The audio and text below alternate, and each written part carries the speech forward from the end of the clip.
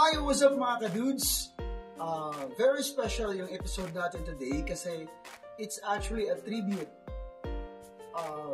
from us sa butchers na naging successful at saka sa mga trainees natin, sa mga butchers natin na nandun sa Tagum City Slaughterhouse. So, we are very thankful sa Tagum City kasi they are providing or they are producing world-class butchers around the globe. So, yan yung episode natin for today para magpapasalamat tayo sa alma mater natin sa Tagum City Slaughterhouse, especially sa mga namumuno nito. So, stay tuned. I'll be back after this short introduction. Like a Hellcat.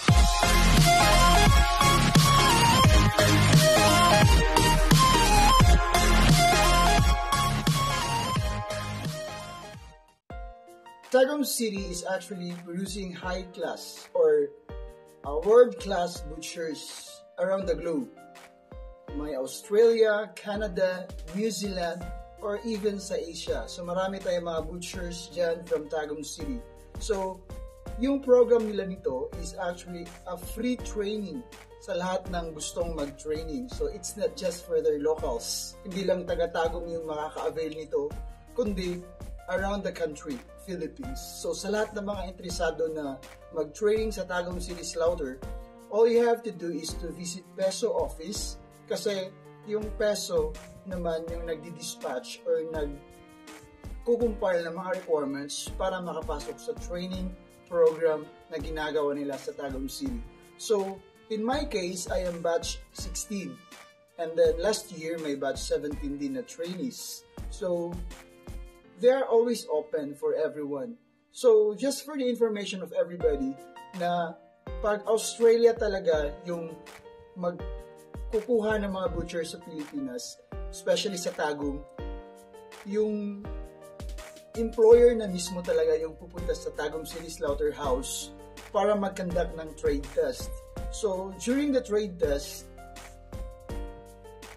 trainees should have to do their best para ma-select sila. Kasi yung selection is during sa actual na proseso, actual na pagkatay. So, Tagum City Slaughterhouse is actually providing training for slaughtering operation na program.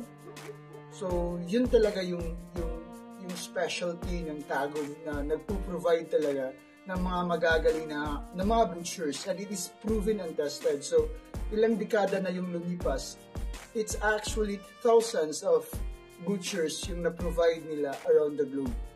And I am one of the product dun sa training program na ginawa ng Tagum City.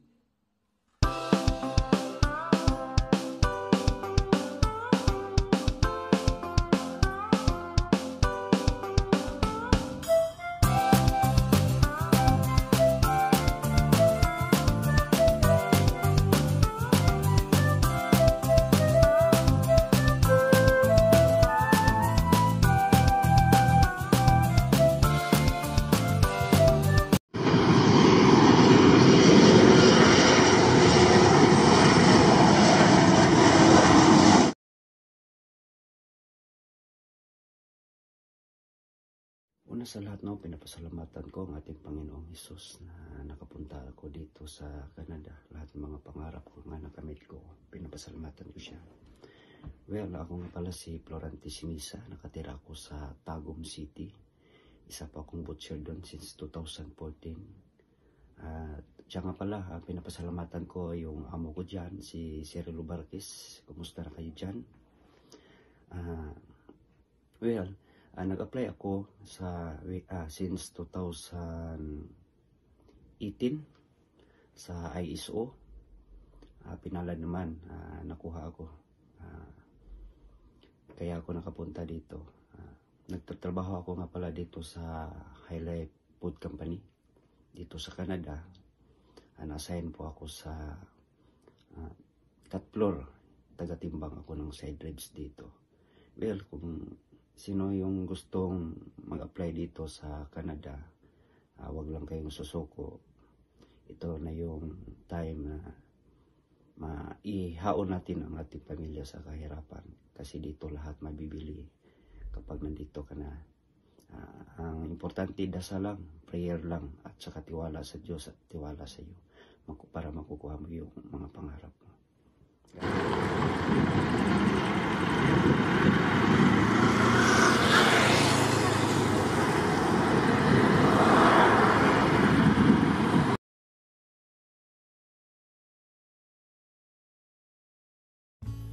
Hi, good morning everyone. Good morning to all of you there, and hopefully you are in a great condition. So, my name is Ruben Wawi Taylor Torinueva, known as Wawi Taylor into my Facebook account and also to my YouTube channel. So, I am here now currently in Australia working as a slaughterman.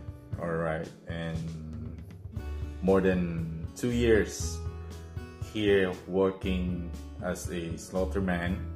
I don't want to say to the company that I'm working, but now I'm currently learning splitting saw.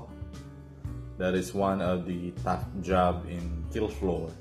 So it's very hard and it's very tough. It's because you are carrying the splitting saw that will cut in the carcass into you will split the carcass. So it's heavy. The saw, it's because the saw it's huge or it's big saw that you could not able to imagine how heavy is that. So I am from Tagum city, alright, and I could able to say to the so I would like to thank to God for giving me an opportunity to work here, and also to the city government of Tagum for having a program that through the peso, alright, for the slaughtering operation program. So here in the company where the Filipino is almost 90% work here in our company that we are working. So they employee they like a Filipino. It's because we are hard worker, even if how hard the jobs that they give to us. So they gave us job that or they gave us a task that one, so kuhaon yun na to. So even if how difficult is that, we have a fighting spirit. So being a butchery here in Australia, you should have a big heart to makuha ang trabaho. It's because the work here is not easy as you were thinking out there. So to all the training out there in Tagum city, so give it up. To catch your dream it begin to a single step.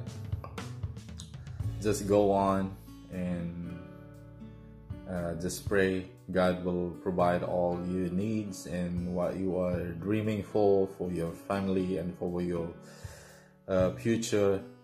God is there. Just trust Him, and thank you for everyone.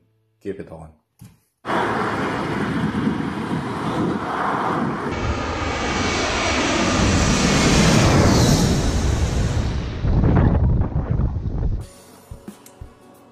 So in our batch, we are divided into two factions kasi we're almost 300 plus at that time, batch 16.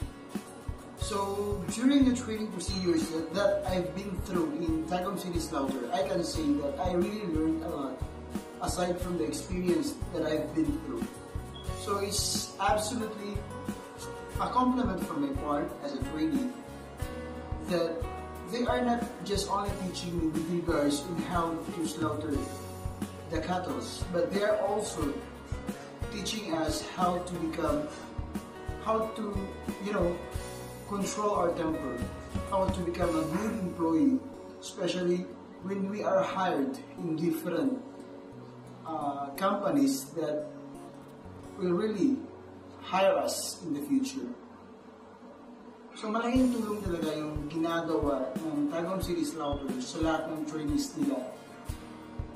And then I will be presenting to you guys my batch 16 trainees, co-trainees na na-hire this year sa different companies dito sa Canada with their agencies, of course. Kasi pag Canada talaga yung pag-uusapan, yung trainee talaga yung maghahanap ng agency para sa kanila. Unlike sa Australia, is sila talaga yung pupunta din sa Tagum City. So yun yung pagkakaiba. So I will be presenting to you the trainees na na-hire na, and then soon they will be here joining us in Canada and becoming a world-class butcher. Watch this.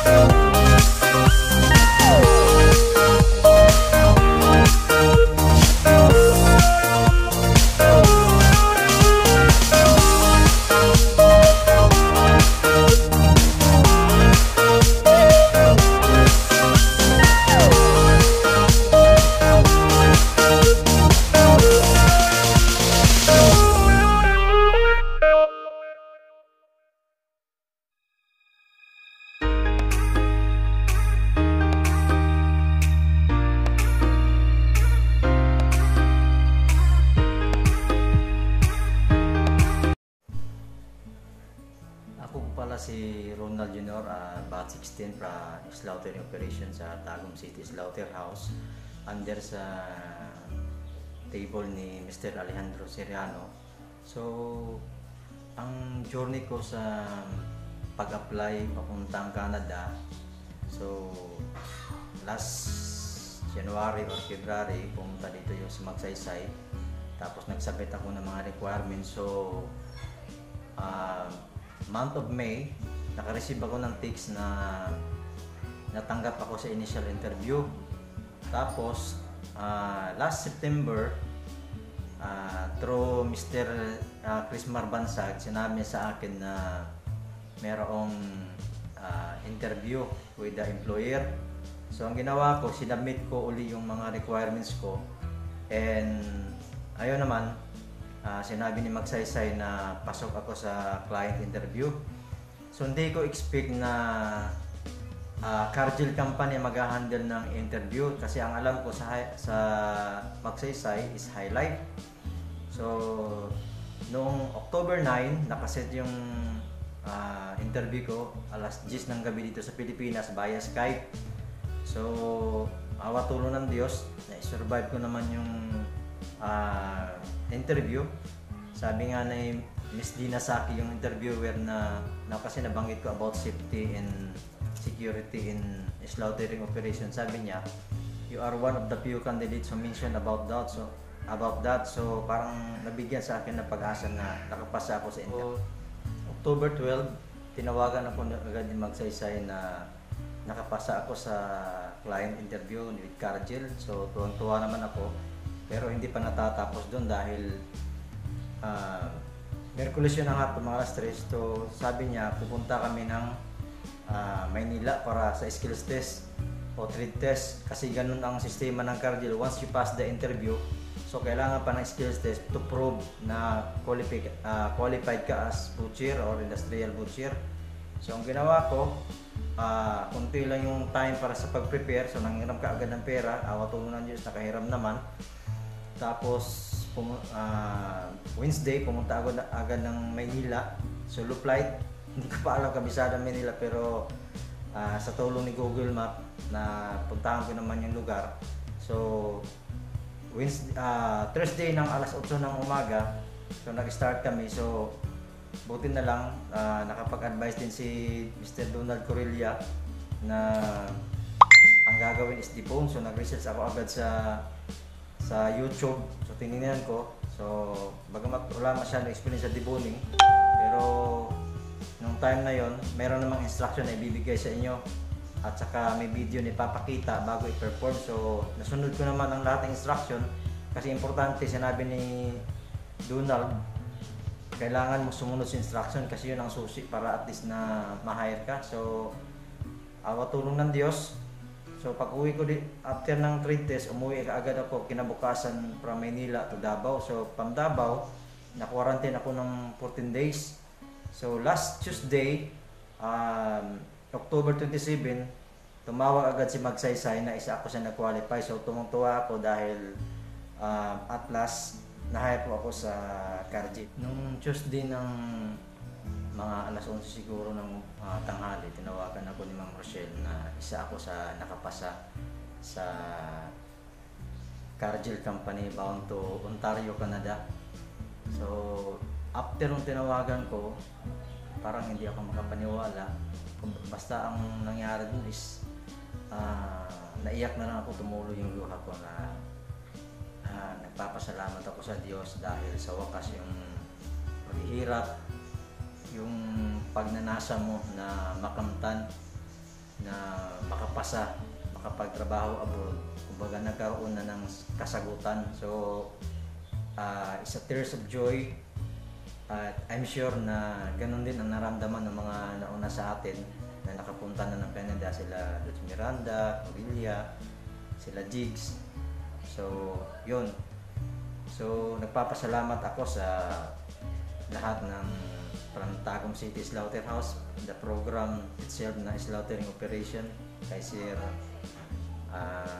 kay Master Briones, kay Sir Doki, yan, kay Mirelion. So sa lahat na at sa lahat ng mga naging part ng journey ko na maging isang butcher bound to Canada. So salamat sa lahat and sa mga inspiration, sa mga kabutas natin na nagbigay ng advice, Mr. Aguilar, Mr. Ado, lahat na hindi ko na nabanggit. At siyempre yung kay Dutch Miranda, yung malaking bagay yung interview niya, interview question, so malaking bagay din sa akin yun. So maraming salamat talaga. Malaking tulong na nakasurvive ako sa journey ito at natanggap ako bilang butcher to Canada. So ang in-expect ko naman dito sa Canada is matinding labanan kasi parang mahirap talaga ang trabaho, pero yung hirap niya yon hindi mo mararamdaman kung ang ginagawa mo para sa pamilya mo, sa kinabukasan ng mga anak mo. So pag mahal mo yung trabaho, sabi nga nila, hindi mo mararamdaman na nagtatrabaho ka. So ganun lang sa mga kasamahan ko naman na hindi pa na-hire. So tuloy-tuloy lang tayo. Yung nakamta namin yung mga nakapagtrabaho na sa Australia at sa katulad ko na ka-hire pa lang. So ma-achieve din natin yun, guys. Huwag lang tayong tumigil. Kahit ilang pang IELTS ang i-exam natin, kahit ilang pang NBI clearance, ilang pang mga papilis na kailangan gawin natin, tuloy-tuloy lang tayo. Huwag tayong hihinto. Keep on dreaming. At siyempre higit sa lahat, samahan natin ang panalangin sa Diyos. Dahil may awa ang Diyos, makakarating din tayo sa mga pangarap natin. Mapa-Australia, mapa-Canada, importante, laban Japan. Basta tuloy-tuloy lang tayo, huwag tayong panghinaan. Ayusin na natin, prepare lang kung ano man ang mga kailangan para at least na sabay-sabay tayo pagdating ng panahon. Makakamtan po din po natin yung pangarap natin. Yun lang po, salamat sa lahat, sa MWA Bat 16. At sa mga tao na tumulong sa akin para makamtan itong isang achievement na narating ko sa buhay nito. Salamat ng marami sa inyo lahat.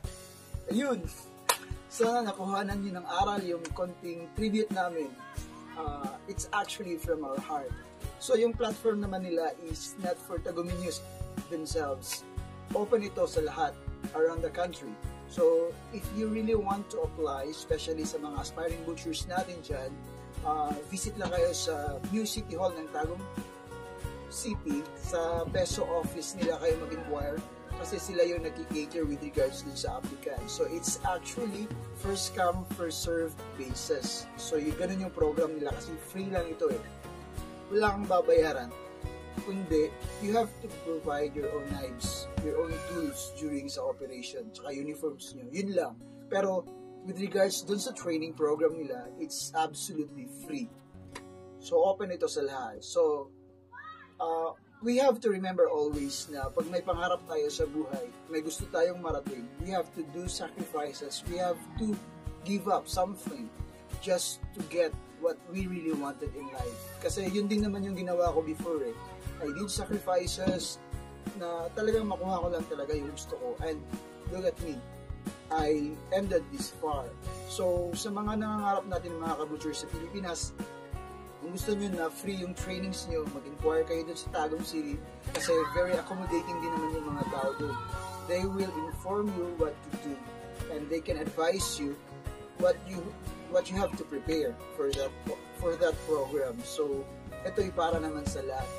That's why I salute sa mga namumuno sa Tagum City Slaughterhouse, sa Tagum City, especially sa mayor nila, kasi tumutulong talaga sila sa mga taong nangangarap.